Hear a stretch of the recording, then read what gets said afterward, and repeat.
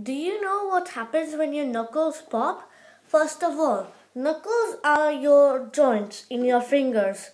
So, like here, here, and basically everywhere else.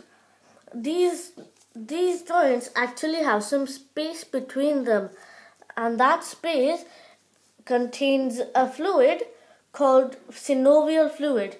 Synovial fluid actually cushions the bones and stops them from grinding against each other, hence making it a lubricant between the bones.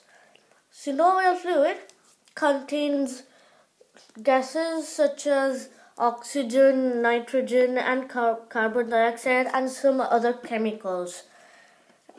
And when you stretch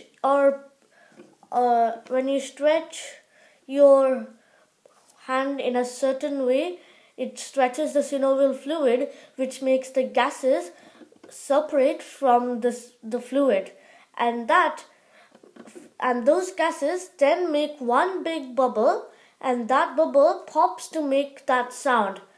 And let me try doing it.